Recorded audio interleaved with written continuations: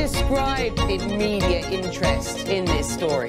It's huge here. 태국 현지에서 그 구조 장면 함께 보셨을 것 같은데요. Es lunes y que han sido muy fuertes por subsistir. Lebend gefunden worden. Allora andiamo proprio in Thailandia. To find the boys there is a huge relief for the authorities and just for the nation in general, actually.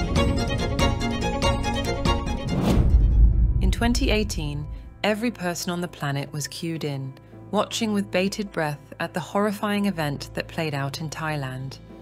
A soccer team, made up of 12 young boys and their coach, trapped underground, while rescuers scrambled to get them out in time. Almost no disaster is without at least one fatality.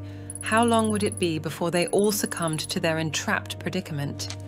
Or would at least one of them make it out alive? Those teenagers didn't know it then, trapped in the dark, wet, cold, and afraid. But their horrifying ordeal made the world put their differences aside and stand together as one to bring them all out alive. No sign of life from 12 boys and their soccer coach. Here's the story of the kids who had every eye, heart, hope, and news station on the planet on them, and the people who put their lives on the line to get them out. An impossible mission, an undertaking that had never been attempted before. With the elements against them, the divers went out, every one of them willing to put their lives on the line for those boys. The entrance to the Tham Luang caves lies in the belly of the Doi Nang mountain range, which separates Thailand from Myanmar. The snaking, 6-mile-long limestone cave system is a popular place for tourists to visit during the dry season. It's truly magnificent with its winding passageways, and relatively safe for even the most inexperienced explorers. Inevitably, the dry season is the busiest time for the caves. Prices skyrocket to profit as much as possible from the short time that they are open to the public. But come July, in the off-season, those prices drop significantly. For about 3 weeks, the locals take advantage of the lower prices and make their visit before the caves close for monsoon season. The caves are prone to flooding during the heavy rains that start in July.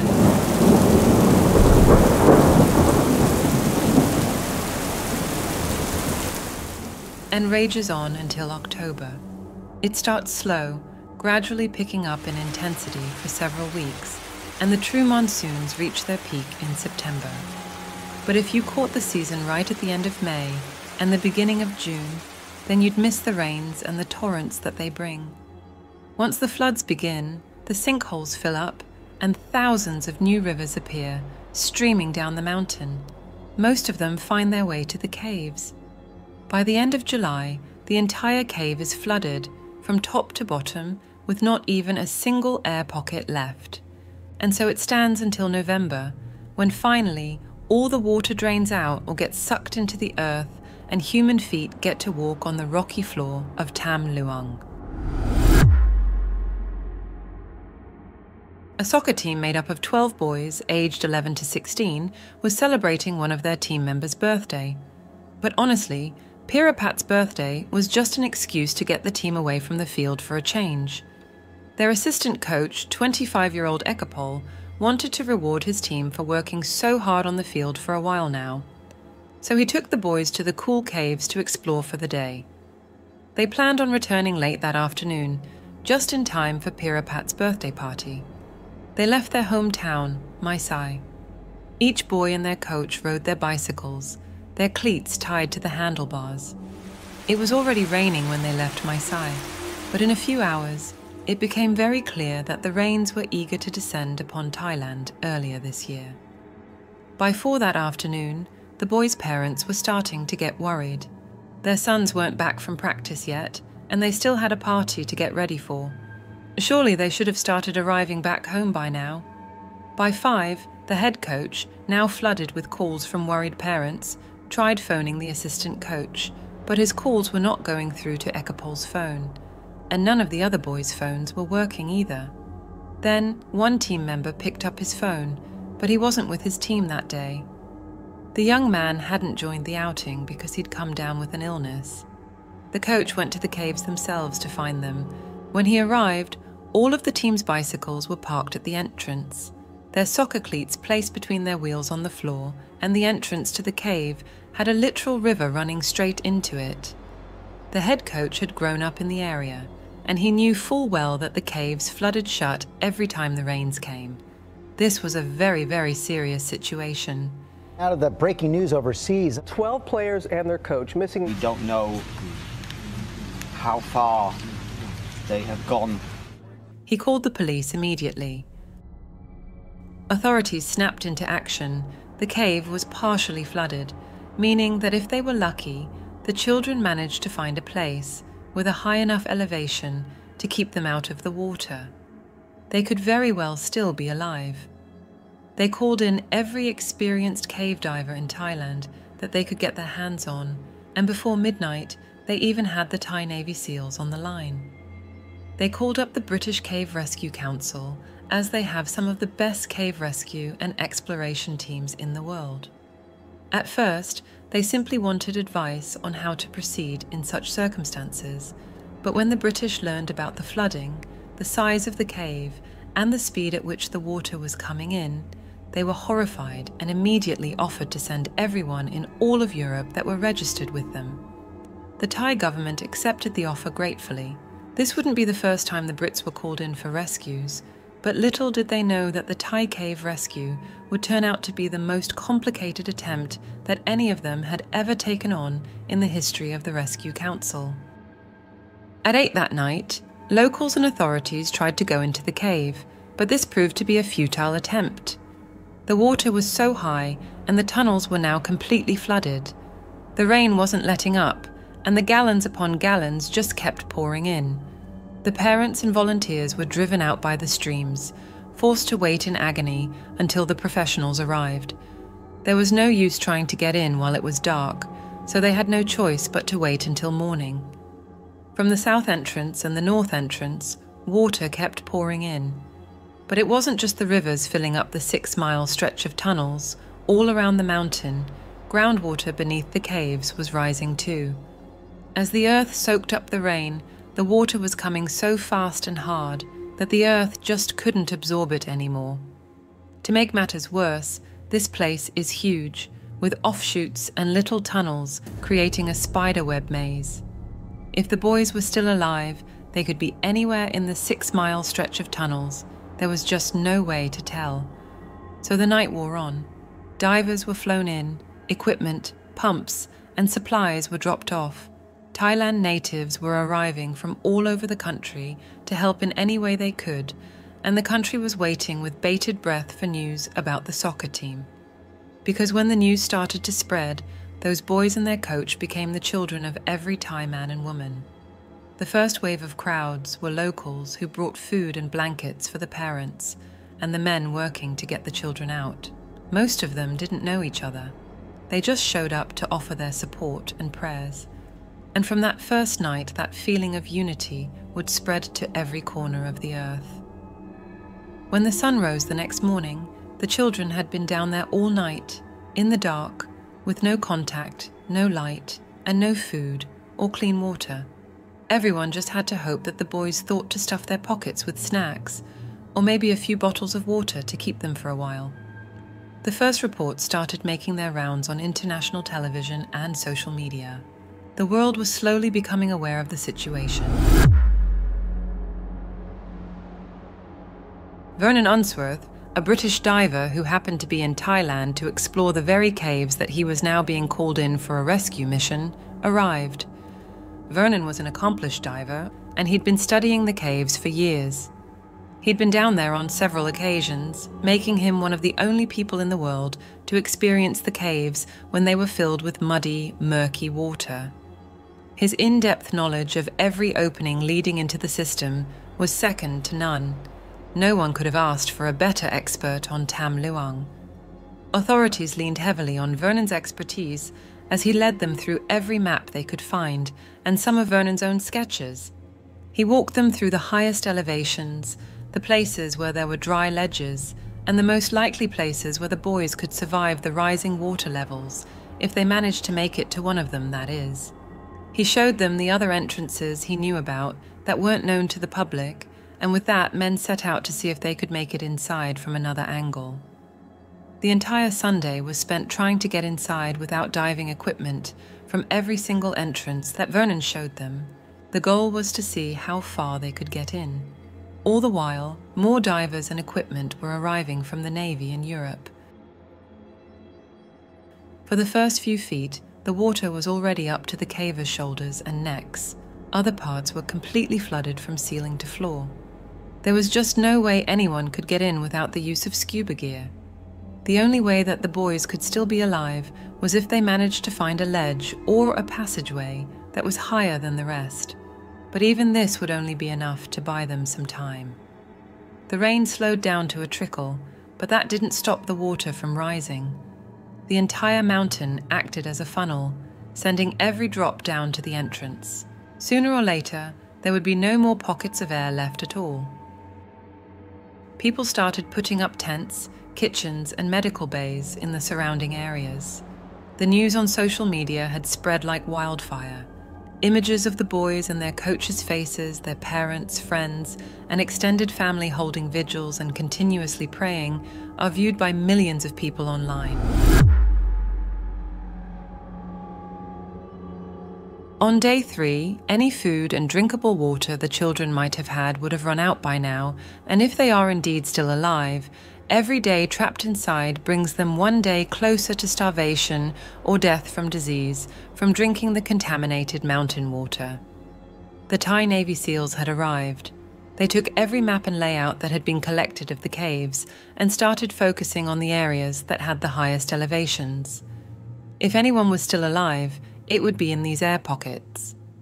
One area in particular, Pattaya Beach, stood out to them. It was large enough to keep the whole soccer team and their coach, and it was higher up than almost all of the other options before them. But there were 2 problems with this. 1, Pattaya Beach is almost 2 miles from the cave entrance, and it's just the closest possible option to the entrance. There are about half a dozen other places where they could be trapped after Pattaya Beach. Pattaya was just the closest and most likely option, the best place to start. And 2, 90% of the way to any of them would mean going through water that was so muddy and dirty that there would virtually be no way to see more than a foot in front of the divers' eyes, no matter how many flashlights they brought down with them. They'd be going in completely blind. The biggest worry was getting turned around. Down there in the dark, with all of the rock walls looking exactly the same, getting lost and scrambling your internal compass was a death sentence. Panicking for just a moment is enough to make a diver mistake left from right and up from down. In that state, not even the natural pull of gravity that we so unconsciously rely on is enough to bring a man back from the confusion and hysteria that can grip you.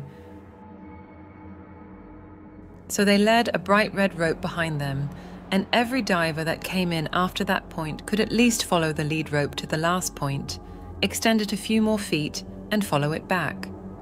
If a diver had one hand on the rope at all times, finding his way was almost certain. The Navy worked in tandem, each man taking the rope a few feet farther than the one before. Inch by inch, they start making progress. At least if anyone had died, they were sure to have found a body by now, or some possessions, but they found nothing. So the glimmer of hope remained. The European and British divers have been debriefed. It's taken them a whole day to get the layout of the caves, with help from Vern and translators. As the foreign divers start heading out for the first time, pumps are set up to try and evacuate some of the water, but their efforts are futile. The waves of water are just too much for pumps to possibly compete with, so even more pumps are brought in. Thai Navy SEALs are trained for sea and river diving, but they have virtually no background in cave diving. But the Brits do, so they start coaching the Navy through the process. And the Thais learned quickly they end up being the ones who lead the trail rope the farthest into the cave on day 4. News crews have set up camp, and every second of the rescue mission is now being filmed. Like a macabre season of Big Brother, the world tunes in, watching with bated breath. Rainfall picks up again, and it temporarily stalls search efforts, while the new 9 pumps continue to run in the background. These are the biggest machines in circulation, and most of them have been donated by neighbouring countries. The current speed and height balloons with the torrential tropical rains forcing dives to be put on hold for their own safety. John Valanthan and Rick Stanton arrive. They're the last of the British cave divers to get there, and no one has a more decorated background than these two. Both men started diving as teenagers. Behind them, they've assisted in more diving operations and rescue missions than they could count: firefighting, marathons, dangerous dives.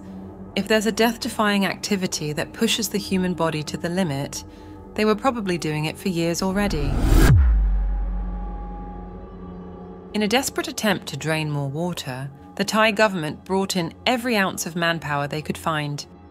Military personnel and volunteers swarm the mountain, making use of plastic pipes and even cutting down bamboo stalks by hand. They try to divert water away from the sinkholes that leak into the caves, while others are still searching for openings that lead into the tunnels. The ones they find have entire rivers flowing into them, and they're too small for a human to fit into. So they dig furrows to redirect the streams and rivers. They start drilling holes into the mountain, hoping to create more places for the water to exit from. But this is a long and arduous task that could take months to accomplish. By the time they finally make it through, any survivors would have starved to death. But they go on anyway, hoping to strike it lucky and get a wall thin enough to save them some valuable time. It's been 1 week since the team and their coach went missing. The efforts on top of the mountain are paying off. They weren't able to drill through the mountain yet, but their pumps, newly built furrow system, and draining the sinkholes are bearing the fruits of their hard work. Levels in the cave are going down, even with the rain still pouring from the heavens.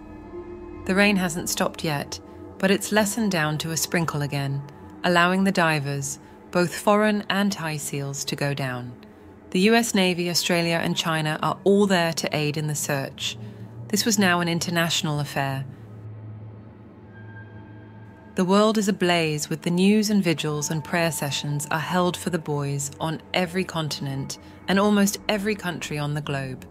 Celebrities are chiming in, among them the billionaire Elon Musk. He offers to build a child-sized submarine to capsule the boys out in. He makes a big show of the idea and even starts building it, but he never manages to produce a workable sub, and still no sign of the boys. No bodies, clothes, cell phones, or any of their belongings have been found inside the cave or in the dams of water that have been pumped out. An evacuation plan is now in place. If they find any survivors, their extraction and transport to the nearest hospital are set up and ready to go. The water has been drained so much that the entire entrance section of the cave is almost completely clear. Divers go down again, and it's the Thai SEALs that reach the 1-mile mark. They also reach Pattaya Beach, but Pattaya Beach is empty. The divers, the parents, and the world are devastated. Almost all of their hopes had been placed on Pattaya. On a dry ledge, a mile into the tunnels, they set up a staging bank where extra oxygen and supplies are stored. This is also where divers reconvene between dives. A huddle place, if you will. John Valanthan and Rick Stanton were the first ones to go into the cave that morning. From the staging bank, they were planning on covering a few more meters than the day before. Usually divers start heading back when their tanks are still 3/4 of the way full. That way, they'll have half a tank for the journey back, and a little to spare in case something goes wrong. Valanthan and Stanton were already at their limit point. They were supposed to go back. Instead, they went against the usual safety procedures. They decided to go on for a few more minutes. Just a few feet ahead was another air pocket, right above their heads. With his camera held in front of him, one of the divers had his hand out and into the air pocket before his head even surfaced. Back outside, the live stream caught an astounding sight, just seconds before the diver's head surfaced and saw it for themselves. 12 boys and 1 adult, huddled on a ledge, illuminated by the flashlight attached to the camera. After almost 10 days of being trapped without food or any light, every single boy and their coach was finally found. The cheers that erupted from the encampment set up outside the entrance were so loud that the townspeople heard it. Within the hour, millions of people around the world were aware of the discovery. To say that this was miraculous is an understatement. After a week and a half, everyone involved was just hoping that they would find one, maybe 2 or 3 survivors, probably barely clinging on to life after their extended starvation and the viruses and bacteria that were almost certain to have made host to the weak boys. Most people expected to find 13 dead bodies by now. But no, against all the odds, all 13 were alive. The soccer team's families and the world rejoiced. One of the boys could speak English, and he and the Brits were able to communicate. They assured the kids that more people were coming, they just needed to hang in there for a little while longer. And with that, Volanthen and Stanton were forced to leave them in the dark again. But their relief was short-lived. The grueling past 10 days were just the beginning. Now came the hard part. Now they had to think of a way to get them out. The Wild Boars soccer team still had a long and impossible road ahead of them. A Thai military doctor was sent in next. Lieutenant Colonel Pak Loharachun had diving and medical experience, and he could speak their language. Pak arrived and inspected the children and their coach. Everyone was in remarkably good shape. They only had minor cuts and scrapes on their bare feet that came from running for cover when the torrents of water chased them deeper into the abyss. They'd lost a significant amount of weight and everyone was weak from their ordeal. They were given clean water and food, but their food had to be limited. After more than a week without sustenance, it could be dangerous to give them too much at once. The children and their coach needed to be fed in slow and steady increments, increasing their intake over time to keep their already weakened bodies from reacting negatively to the sudden onslaught of nutrition. Pak learned that their coach, Ekapol, was a former Buddhist monk, and in an attempt to keep the boys calm and to give them something to do while they were crammed on the ledge, he'd taught them to meditate. These simple meditation lessons are probably what saved their lives. Going into a meditative state slows the body as well as the mind. Their breathing and metabolism slowed, and their bodies broke down their reserves at a slower pace, meaning they could live off their stored fats for a few days longer than most skinny children their age could have. The parents took an unusual route when they found out that their sons were alive. Instead of blaming the teacher for taking the kids to the cave, without taking the danger of the rains into account, they instead sent him letters, thanking him for keeping their children alive and sane, despite the desperate and hopeless situation down there in the dark. With Ekapol's letters, the parents, of course, sent their own children letters full of love and hope. After almost 10 days of cold misery, and certain that they were going to die slow and painful deaths, the children were overjoyed. Footage of them greeting their families went viral, showing them smiling and giving the proper Thai greetings with their hands and heads bowed. Lieutenant Colonel Loharachun, not caring about what instructions his superiors had in mind for him, informed the divers that he was going to stay with the kids until every last one of them was extracted.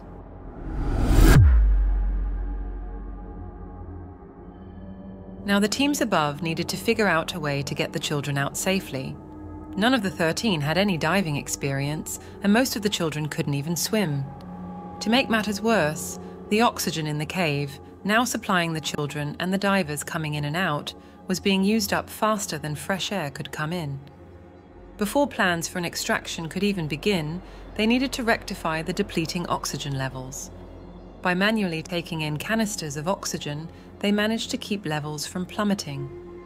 This was a grueling and intensely time-consuming undertaking, with divers going in and out in tandem at all hours of the day and night. Leaving them there until the rain stopped was not an option. Monsoon season lasted for months. Keeping them there would drive them insane, no matter what supplies you sent down to keep them occupied. The damp conditions made infections and diseases almost sure to take hold. It was already a minor miracle that none of them showed signs of fevers or gangrene already. Drilling a hole from the top was the next idea, but the level of danger to that was just too high. Besides risking fractures and a subsequent cave-in, it would take a month or more to drill through the mountain. In the week and a half that they'd been trying just to make small drainage holes, they'd been unsuccessful. The only possibility was to send divers in to get the children one by one and swim them out.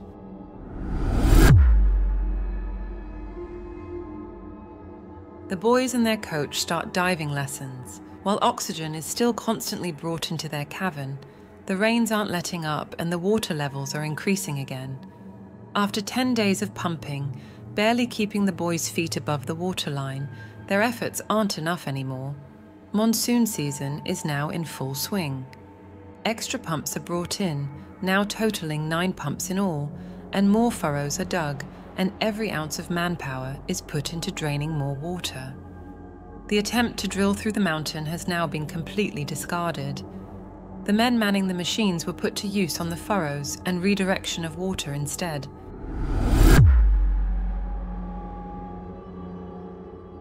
Lessons continue, and there is a forecast of huge storms on the way. If something isn't done soon, no matter how many pumps are put to work, there'd be no way to keep up with the water anymore. Everyone still inside the cave had a week or less before they all drowned, while the world watched in horror. On the outside, the British team, who were going to be the ones to go in to bring them out, were running drills in a swimming pool with the help of some local school children who'd volunteered to help out. The Thai government did not let pride stand in the way of bringing their kids out. They stepped aside and let the British make the calls. There was no one better to hand over the mantle of command to than the British Cave Rescue Council and Vernon Unsworth. Vernon knew the place best, and the council were the best divers the world has to offer.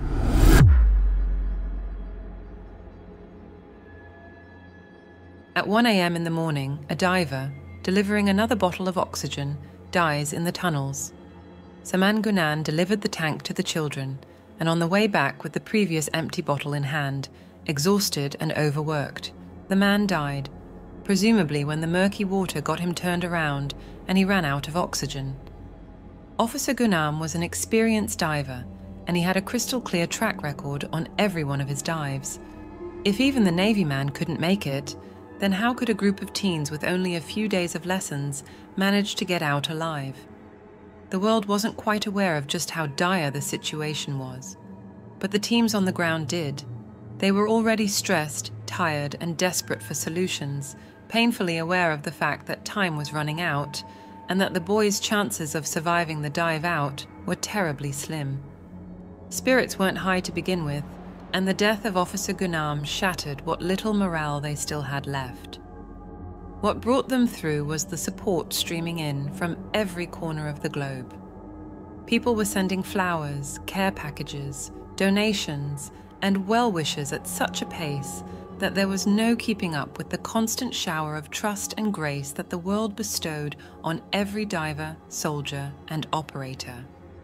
It wasn't just experience and expertise that made this rescue possible. The hope and human spirit did just as much as the individual's qualifications did.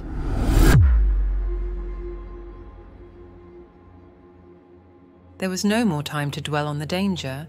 The storms were coming in faster than previously predicted. Whatever time they thought they still had now run out. To everyone's shock, the announcement that extraction would commence the very next day. With water levels rising and the pumps barely managing to keep up, search and rescue had no choice. The boys weren't nearly ready to take on a dive that, even the experts agreed, was the most challenging conditions they'd ever gone under before.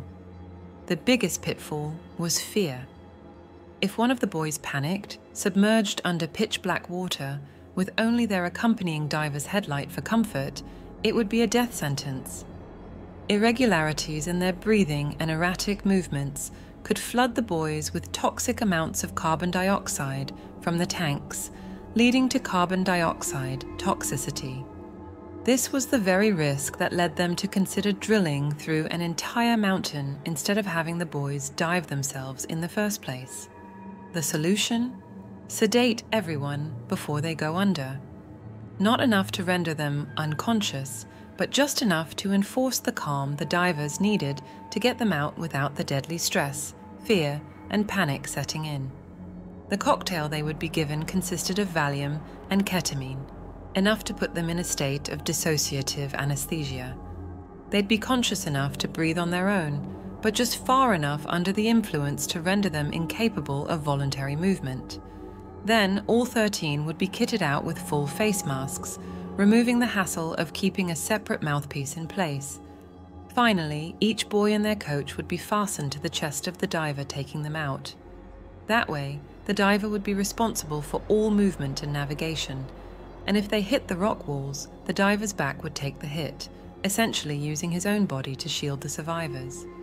It was sink or swim, so to speak. Now or never. Live or die. The last day before extraction began, everyone inside the cave ran through their drills one last time. In the past few days of diving lessons, several of the boys even learned how to swim. They went to sleep under their silver space blankets that night, getting all of the rest that they could before the big day.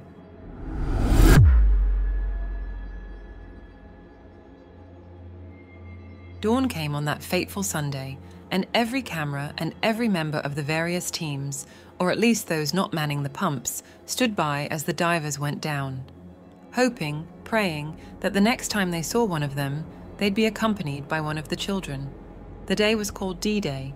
Everyone felt like they were preparing for war, one final conflict, one last chance at freedom, now or never. While parents and family prayed by the religious shrines set up by them at the cave entrance. 13 ambulances, one for each victim, alive or dead, stood, engines running, and ready to speed each child and the coach to the airfield, where helicopters were waiting for takeoff. In Bangkok, medical staff were waiting, and surgical rooms were already prepped, just in case.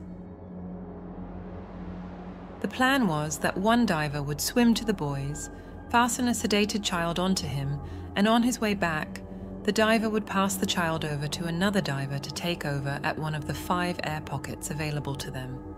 In these caverns, on the way to the entrance, spare oxygen tanks were placed. At every waypoint, the child would be handed over, step by step, until they reached the entrance to the cave where ambulances were waiting. Like a perfectly executed and timed game of relay. Only this was no race. This was life or death. Among themselves, the boys decided who would go first. They thought that they would have to drive their bicycles home themselves after exiting the cave.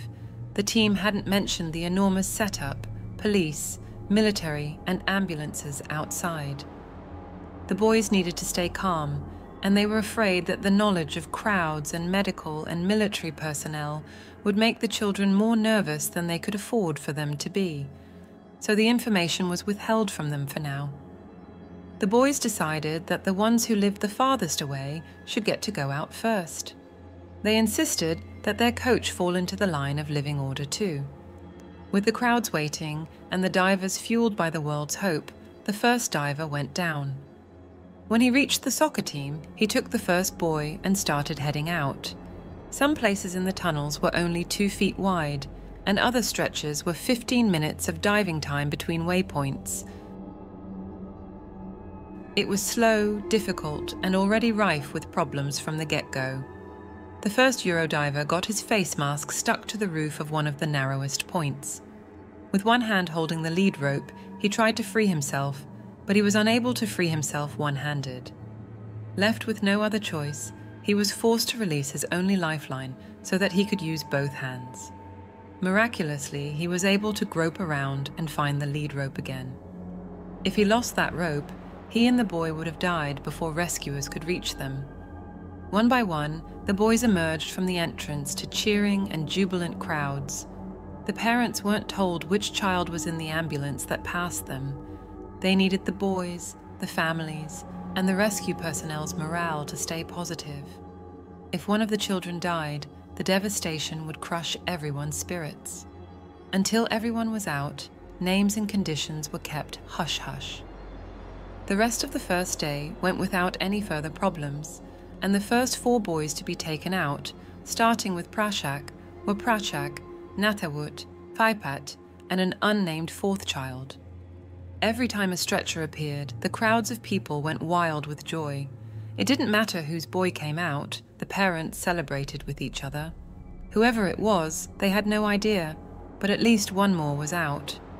The children were airlifted to Bumrungrad International Hospital in Bangkok.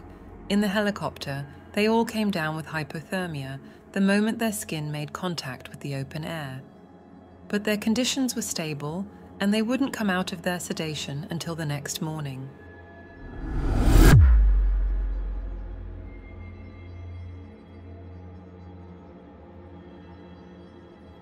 The next day, 3 more children and their coach came out, and on the last day, the final 5 were extracted.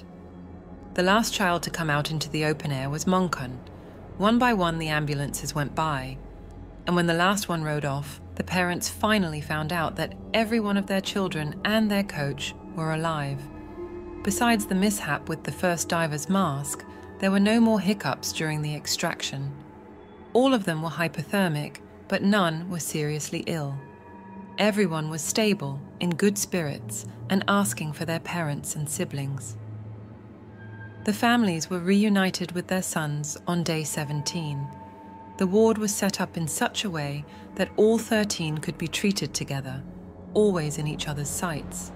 Treating them were almost 150 medical staff that took shifts to ensure that they were under constant supervision.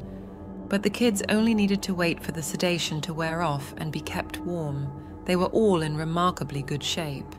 Against the odds, after 17 days underground, their only serious health concern was reintroducing a balanced diet after starving for those first 10 days and wearing sunglasses. Their eyes needed protection from natural light after being in the dark for so long. The coach was in the worst shape of all. During those first few days, he'd given what little food they had to the children. And of them all, he was the most malnourished and had the worst case of hypothermia. Ekapol was still medically stable. He just needed a little more care than the others before he could be released. Every few days, a new report came out, reassuring the public that all was well and everyone was stable.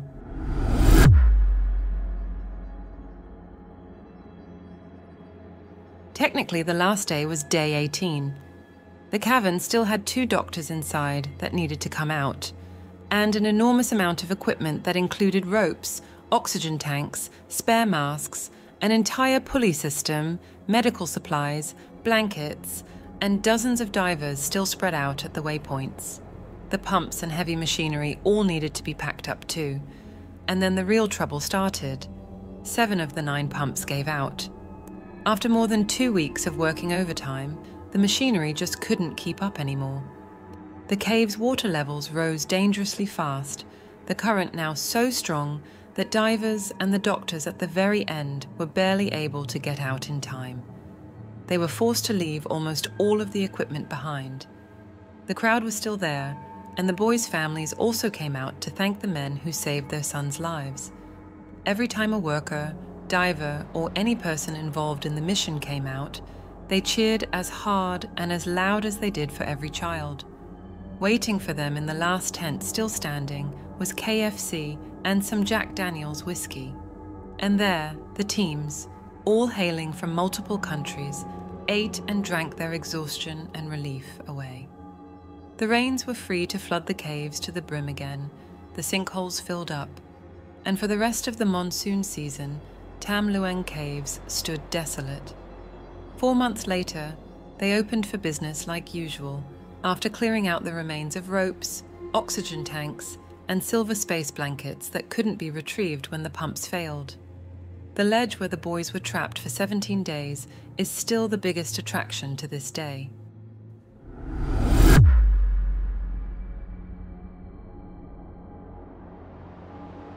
After their ordeal, most of the children did relatively well, but Coach Ekapol suffered from a deep depression, feeling responsible for putting the boys in such danger. But Thailand rallied behind the 25-year-old, and by the time he was released from hospital, the Wild Boars Football Club had more new students signed up than they could accommodate. The parents and the whole of Thailand agreed that there was no one better to keep their children alive and safe than the former Buddhist monk. All 13 were suddenly the center of attention, making many appearances on television shows, including the Ellen DeGeneres Show. All of them were offered scholarships at some of the best universities in the world. Most of them took the offer and went on to study in various fields. Sadly, one of them, Duangpech Promthep, or Dom, the team captain, was found dead in England, where he was studying at Brookhouse College on a football scholarship. He was found unconscious in his dormitory room, suffering from a head injury. He died 2 days later in hospital. Even though Dom was depressed before his death, and the media jumped on the theory that he took his own life, authorities don't suspect suicide or foul play. It seems that it really was just a terrible accident. To say that the impossible occurred is an enormous understatement. Never in the history of amazing rescues has there ever been an event that was as monumental as this. The elements were against them in every way possible, and yet, despite the odds, the teams managed to get every single boy and their coach out alive. The moment of the decade that brought the world together, the Tham Luang Cave rescue will go down in history. If only mankind could rally together for corruption, war, and hardship, as we did for the Wild Boars soccer team, we'd be living in a very, very different world, wouldn't we? If you've enjoyed this story, please like, subscribe, and share with us your thoughts in the comment section below.